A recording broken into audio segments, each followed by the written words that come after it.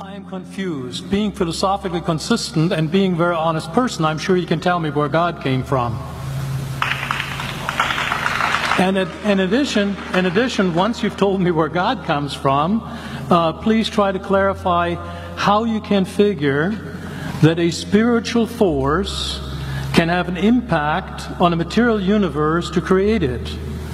I think that some years ago we already talked about that kind of thing in philosophical circles at any rate, by posing the question, if angels are made of spiritual matter and a pen is made of material matter and spiritual matter displaces no space, how many angels can dance on the tip of a pen? I have a sense of sort of reversal experience here, but please do, go ahead. You got 5 minutes. Now, I just want to know which question. That's all right. You may take the rest of the minute. We're supposed to do one question at a time. Which one would you like? That was part of the format for the debate. So which question? I want you to fill in the story of the rest of the beginning of the universe. God, spiritual matter, impact on material matter. Okay. So 2 questions. All right. Go ahead. All right, your question, where did God come from, assumes that you're thinking of the wrong, obviously it displays that you're thinking of the wrong God, because the God of the Bible is not affected by time, space, or matter. If he's affected by time, space, or matter, he's not God. Time, space, and matter is what we call a continuum. All of them have to come into existence at the same instant, because if there were matter but no space, where would you put it? If there were matter and space but no time, when would you put it? You cannot have time, space, or matter independently. They have to come into existence simultaneously. The Bible answers that in 10 words. In the beginning, there's time. God created the heaven, there's space, and the earth, there's matter. So you have time, space, matter, created a trinity of trinities there. Just, time is past, present, future. Space has length, width, height. Matter has solid, liquid, gas. You have a trinity of trinities created instantaneously, and the God who created them has to be outside of them. If he's limited by time, he's not God. The guy who created this computer is not in the computer. He's not running around in there changing the numbers on the screen, okay? The God who created this universe is outside of the universe. He's above it, beyond it, in it, through it. He's unaffected by it. So the concept that a spiritual force cannot have any effect on a material body, well then I guess you'd have to explain to me things like emotions and love and hatred and envy and jealousy and rationality. I mean, if your brain is just a random collection of chemicals that form by chance over billions of years, how on earth can you trust your own reasoning processes and the thoughts that you think? Okay, so your question, where did God come from, is assuming a limited God. And that's your problem. The God that I worship is not limited by time, space, or matter. If I could fit the infinite God in my 3-pound brain, he would not be worth worshiping, that's for certain. So that's the God that I worship. Thank you.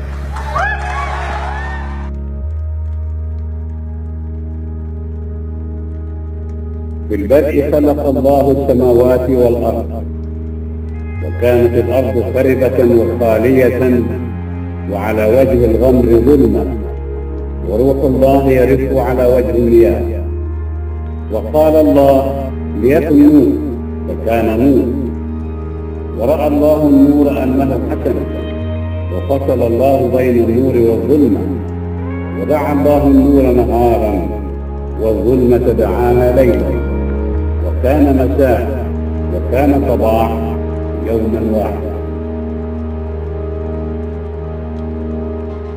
If the Big Bang Theory is true, then I would like to know what exploded and where did it come from and where did the energy come from and where did the space come from for the matter to expand into, and where did the organization come from and where did the information come from? There's a whole host of questions that are a whole lot harder for you to answer than in the beginning God.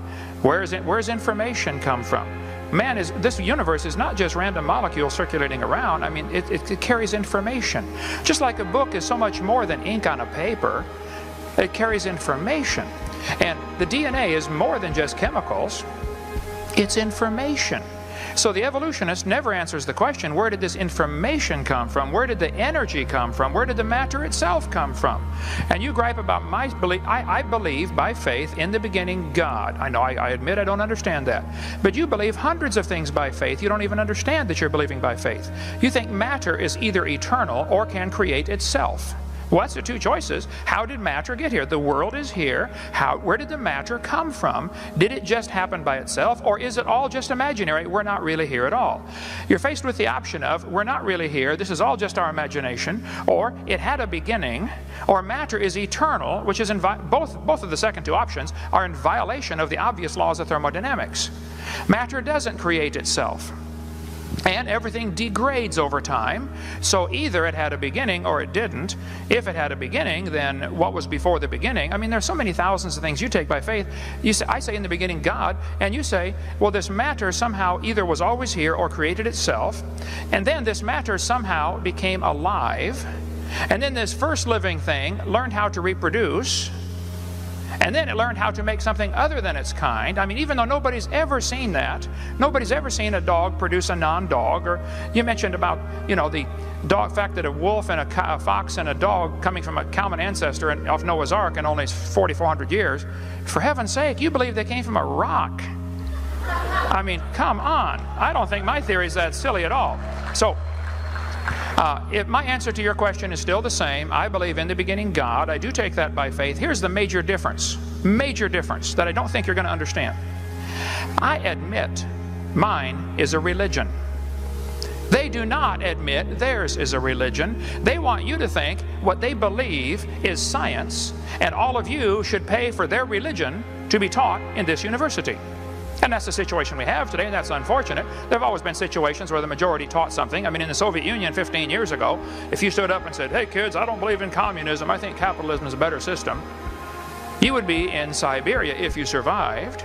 And here in Emory University, if you stood up in your classroom and said, I don't believe this evolution theory is true, I think it's pretty obvious there must have been a designer to this system, you would be in intellectual Siberia. You would lose your job.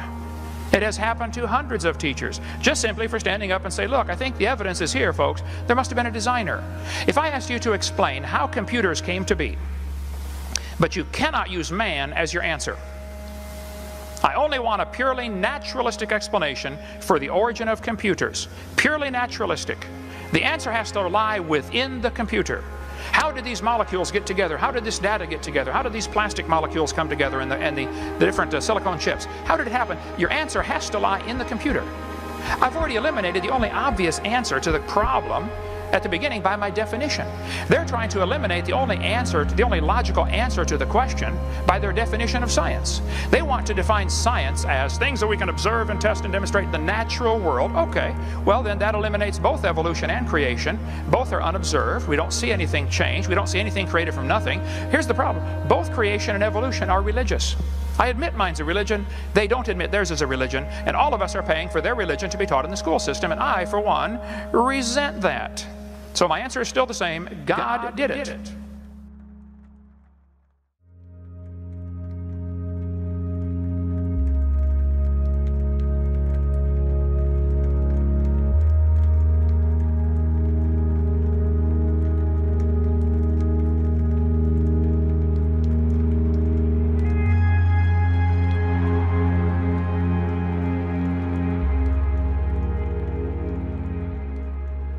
ده في غش يعني، وفي ناس على طول منفتحة على كل شيء. تخيلوا حالته، الغبي يصدق كل شيء، فعلا غبي. كتار بغشوا كلمة الله من أيام الرسول بولس. طب وين صرنا هلا؟ قد ايه صار في علينا؟ هل نصدق كل شيء؟ هل نصدق تعليم بدون تقوى؟ بدون طاعة؟ بدون مهابة، بدون احترام لوصايا الرب؟ الأرواح مضلة، تعاليم شياطين. لكن انتبه أنت، فكر الأخوة وذكرهم، وكون خادم صالح ليسوع المسيح. عم بيحكي بعدد 5: متربيا بكلام الإيمان والتعليم الحسن الذي تتبعته. انتبه لهيدا التعليم، شو خصوصيته هيدا التعليم؟ بقول الخرافات الدنسة العجائزية فارفضها وروض نفسك للتقوى. 1 تيموثاوس 4:7. روض نفسك للتقوى، درب حالك على انه تكون تقي، تخشع وتهاب وتحترم وتكرم وصايا الرب. هاي معناتها لأن الرياضة الجسدية نافعة لقليل، لكن التقوى نافعة لكل شيء.